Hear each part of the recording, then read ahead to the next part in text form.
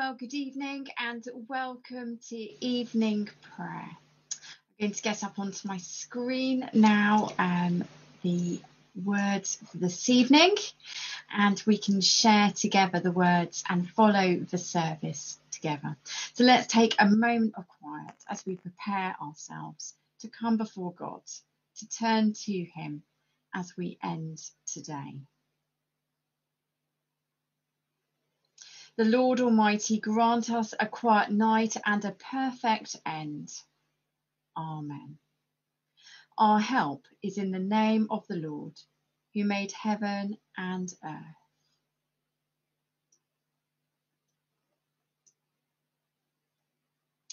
And so as we come to the end of today, let us turn to God.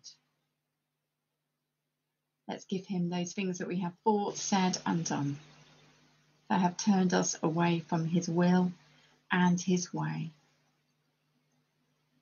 Most merciful God, we confess to you before the whole company of heaven and one another that we have sinned in thought, word and deed, and in what we have failed to do.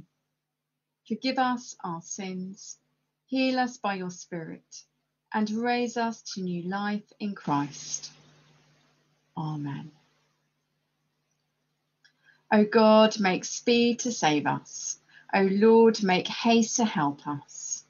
Glory to the Father, and to the Son, and to the Holy Spirit, as it was in the beginning, is now, and shall be forever. Amen. Alleluia.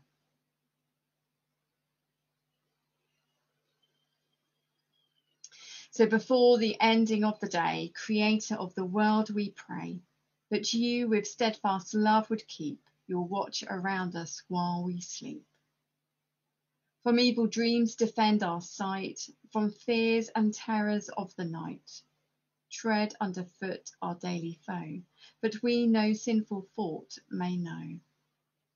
O Father, that we ask be done, through Jesus Christ, your only Son, and Holy Spirit, by whose breath our souls are raised to life from death.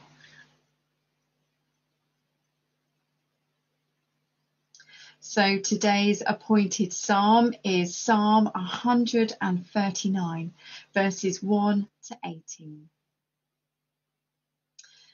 O Lord, you have searched me out and known me. You know my sitting down and my rising up. You discern my thoughts from afar. You mark out my journeys and my resting place, and are acquainted with all my ways. There is not a word on my tongue, but you, O Lord, know it altogether. You encompass me behind and before, and lay your hand upon me. Such knowledge is too wonderful for me, so high that I cannot attain it. Where can I go then from your spirit, or where can I flee from your presence? If I climb up to the heaven, you are there. If I make the grave my bed, you are there also. If I take the wings of the morning and dwell in the utmost parts of the sea, even there your right hand shall lead me, your right hand hold me fast. If I say, surely the darkness will cover me and the light around me turn to night, even darkness is no darkness with you, for night is as clear as day. Darkness and light to you are both alike.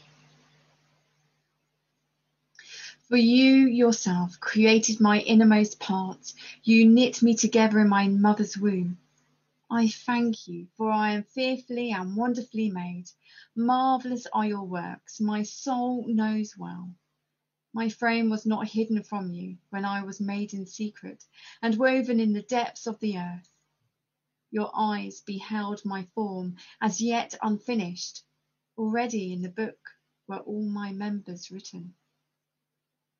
As day by day they were fashioned, when as yet there were none of them. How deep are your counsels to me, O God! How great is the sum of them! If I count them, they are more in number than the sand, and at the end I am still in your presence.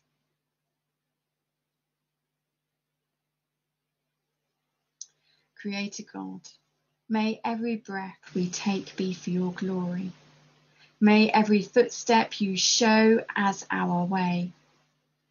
But trusting in your presence in this world, we may, beyond this life, still be with you, wherever you are, alive and reign forever and ever. So glory to the Father, and to the Son, and to the Holy Spirit, as it was in the beginning, is now, and shall be forever. Amen. And so the scripture reading today is from 1 Thessalonians 5, verses 9 and 10. God has destined us not for wrath, but for obtaining salvation through our Lord Jesus Christ, who died for us, so that whether we are awake or asleep, we may live with him.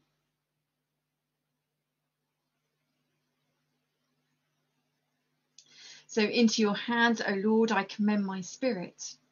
Into your hands, O Lord, I commend my spirit. For you have redeemed me, Lord God of truth.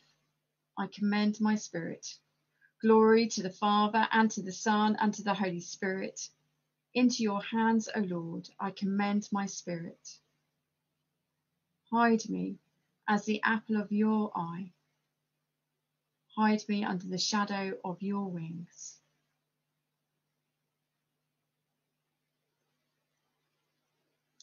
So save us, O Lord, whilst waking, and guard us while sleeping, that awake we may watch with Christ, and asleep may rest in peace. Now, Lord, you let your servant go in peace. Your word has been fulfilled.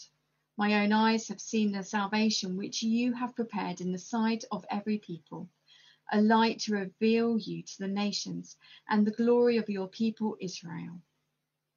So glory to the Father, and to the Son, and to the Holy Spirit, as it was in the beginning, is now, and shall be forever. Amen. So save us, O Lord, while waking, and guard us while sleeping, that awake we may watch with Christ, and asleep may rest in peace. And so we've now come to a time where we will pray together, and let us pray with one heart and mind. So Lord Jesus, we thank you, Father, for your beautiful world. And so in a moment of quiet, we lift those places that are on our heart, the places that we have seen on the TV screens that need your touch, your healing, your provision.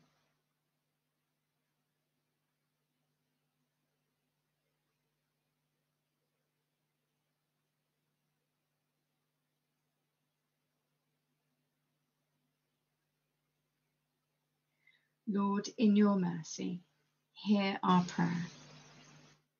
And so we pray for our brothers and sisters around the world who are persecuted for their love for you. We pray, Father, that you would be their light in the darkness. We particularly pray for those in Pakistan. We pray for those in North Korea. We pray for those in northern Nigeria.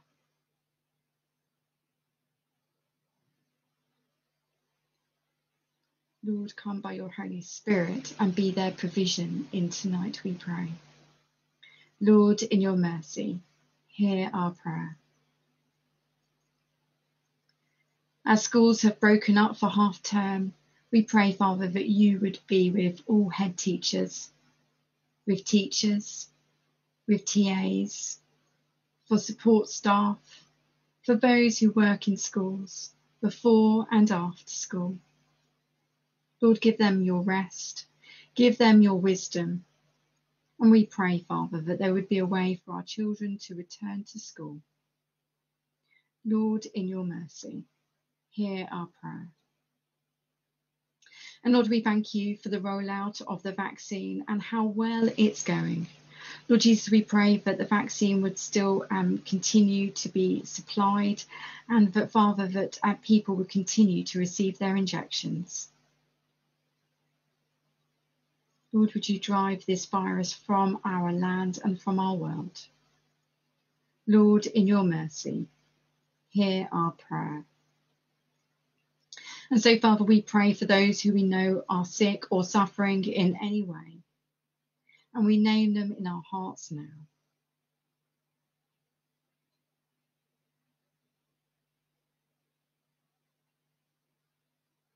Bring healing to them of body, mind, and spirit.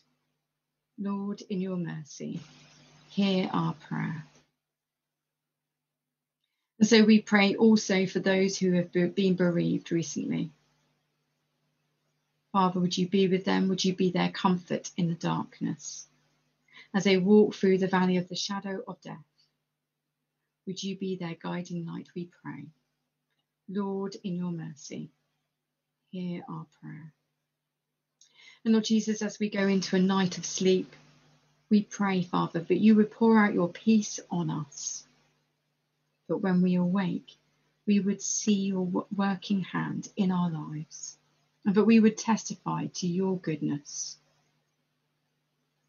Lord, in your mercy, hear our prayer.